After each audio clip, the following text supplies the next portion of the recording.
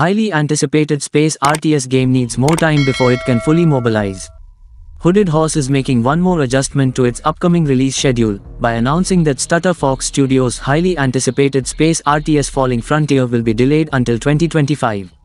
While the development of the exciting space strategy game has progressed well this year, from revamped combat mechanics to an exciting new visual identity powered by a new hire, events beyond the control of the studio have caused things to slow down in recent months. In order to give the team time to recover, reorganize, and ensure that the project has plenty of runway to meet its ambitions, Falling Frontier's new release window now shifts to the 2025 calendar year. Indie development is incredibly difficult, especially for small teams, says Hooded Horse CEO Tim Bender. We're so proud of what Todd and Thnkx Studios have achieved so far, and are fully committed to Falling Frontier. We can't wait to show more of the game to fans, but we also want to make sure it has the time it needs to be done right. There will be more to share on Falling Frontier next year. Falling Frontier will release in early access for PC via Steam, GOG, and the Epic Games Store. A press kit is available. Hooded Horse is a publisher of deep strategic and tactical games with people and partners worldwide. Starting in 2019 with a single title, Hooded Horse's portfolio has grown to 28 games and counting.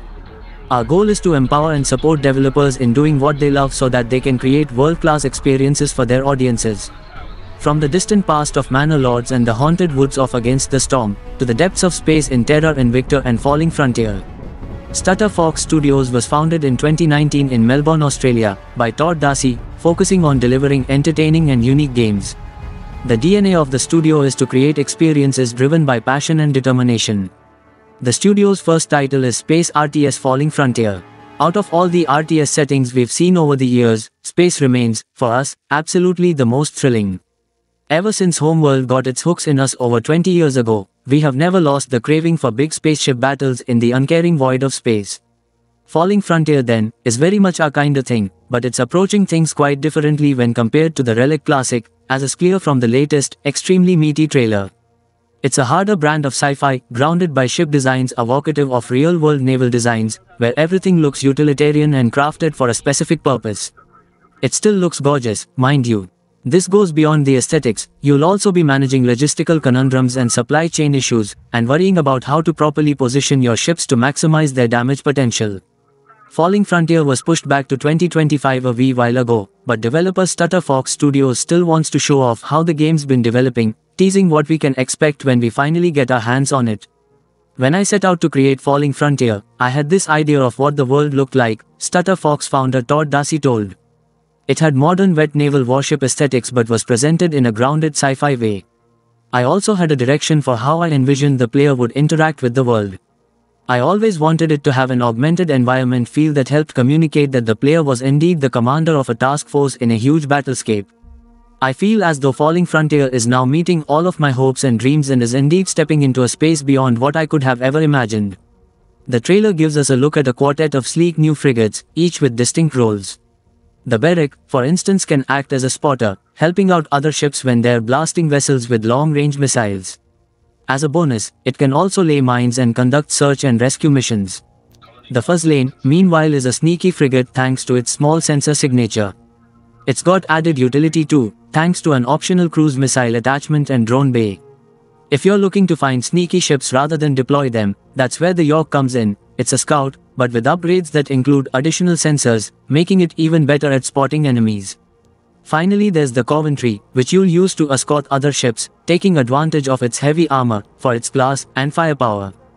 Thanks to the ship designer, these vessels can be used in a bunch of different ways, despite their distinct roles, by changing their internal and external modules, which can also change their silhouette, installing a variety of turrets, with each ship boasting unique turret-based designs, and playing around with their modular weapon designs. We are a huge fan of this style of ship combat too. Unlike the frenetic dance of Homeworld's ships, it's incredibly slow and tense, but certainly not lacking in grace. Basically, if you liked seeing ships duke it out in the expanse, you're gonna dig it. Planets can also be attacked, and near the end of the trailer we see both an orbital bombardment and ship debris plummeting towards the planet, where it explodes. One of the things we really loved about Homeworld was the radio chatter, and that's present in Falling Frontier too. The chatter is dynamic, and grounded in the use of the NATO alphabet when referring to ship designations. It's all very serious and our kind of nonsense. There's more to the war than exploding ships, so we also get to take a peek at the aforementioned logistical side of things. You can see a circular mining barge slowly unloading its cargo assisted by smaller vessels, all of which grab onto the containers and then jet off down to the planet. It's only once they arrive that they can be used, so presumably that will make the barge something of a target for enemy attacks. Later in the trailer we get to see the big picture, where connections between worlds are made to create supply chains. We confess we have a bit of a supply chain fetish. It's a shame we won't be able to get our hands on this until next year, but thanks to the trailer we have got a much clearer picture of what Thnkx is aiming for, and I'm pretty stoked. Although the game has been delayed until 2025, we're still getting news about Falling Frontier, a space RTS from publisher Hooded Horse and developer Thnkx Studios.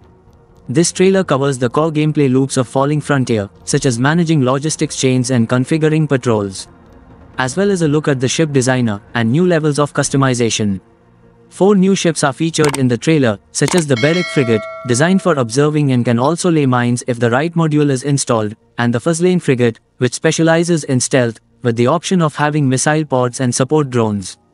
The game has also received a visual touch-up in several areas, such as the game's UI, ships being sent up and resources being sent down to planet surfaces, and improved visuals for FTL jumps. It may be a little while before we get to try Falling Frontier, with the release date for early access currently set at 2025, but hopefully, the additional time the team is taking will help them reach the standards they've set for the game. Are you looking forward to Falling Frontier? It feels like the space RTS genre was popular 20 years ago but has died off in recent years. Slated for a 2025 release on PC, Falling Frontier is still one FTL jump away, but developers Thnkx Studios and publisher Hooded Horse have just published another extended look at what the upcoming space RTS game will have to offer, and with almost 14 minutes of gameplay, there's a lot to look at. Sporting a newly unified and really sleek looking UI, Falling Frontier definitely has a sci-fi look to it across all sections of the game now. Aside from that eye candy, the Might of Mars trailer showed off 4 new ship types. The Berwick-class frigate is a scout ship that can lay mines, if equipped with the right modules, making it perfect for keeping watch on your borders. The Coventry-class frigate is an armed escort ship for your convoys, while the York-class combines some of those defensive qualities with the sensors of the Berwick-class. Finally, the Fuzzlane-class frigate is a stealth ship equipped with missiles and support drones. In the trailer, we got to see a look at the ship designer, where players can customize the modules installed on each of these ship classes, tailoring their capabilities to their needs and tastes. Work on some really immersive features has been done as well. Resource pods are being unloaded in space and then sent down to a planet's surface, after which they get added to a player's pool of available goods. Ships too first need to enter orbit after being built planetside. As always when Falling Frontier is the topic, the comparison to The Expanse is an easy one. In terms of how many of the ships look and how combat seems to play out, the game really brings home those same vibes of a very grounded sci-fi experience. But there's some more fancy stuff as well, those new animations when making FTL jumps. Do our eyes deceive, or are these ships ripping a hole into reality to enter and exit the warp? There's a little dose of Warhammer 40,000 in there for sure, and we love it. Speaking of which, 40k surely doesn't have a trademark on orbital bombardments, but when that ship let it rain missiles on the poor colony below at the end of the trailer, that screamed exterminatus to us. Falling Frontier is a science fiction real-time strategy game in which strategic planning and logistics are crucial in trying to dominate a vast procedurally generated star system. Build your own ships, disrupt your opponent's supply chains, lay minefields, set up outposts for scouting, and surprise enemy forces lurking in asteroid fields and nebulas. The new reveal trailer shows a Sukula-class mining barge for gathering resources. The ship is said to be the first of numerous new spaceships that will be included in the final game. In addition to the gorgeous graphics, we can also look at new mechanics, such as a tactical waypoint system, collision physics, and obstacle avoidance. The team promises to present more ship variants in the coming months. The game is a revolutionary combination of space simulation and sci-fi RTS and also uses the 4X strategy, where construction, discovery, logistics, and combat are the main aspects. You'll build colonies, orbital installations, and spaceships for trade and military operations while discovering and exploring new planets and interstellar anomalies.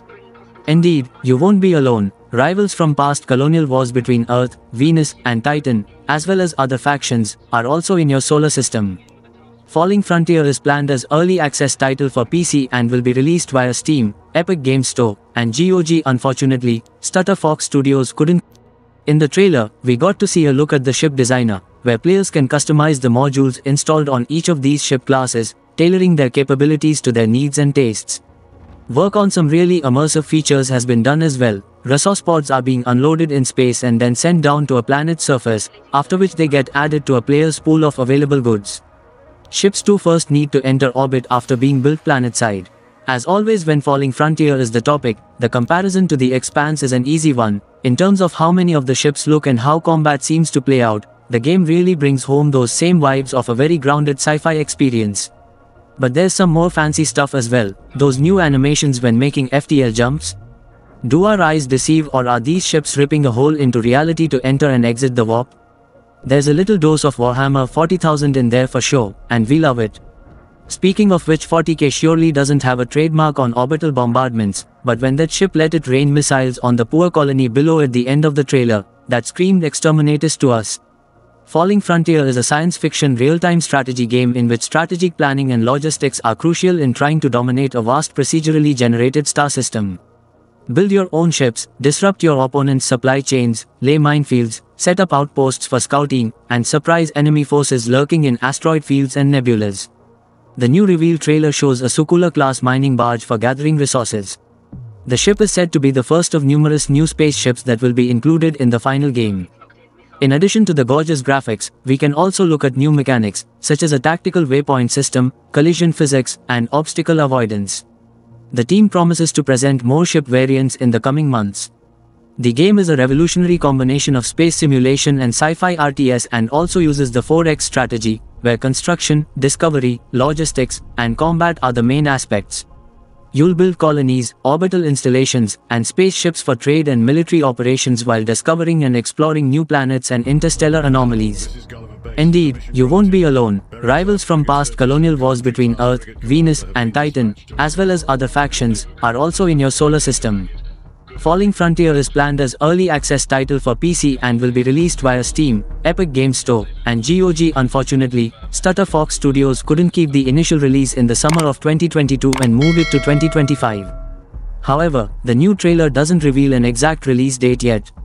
On Valve's platform, it is only stated that the game is planned for 2023.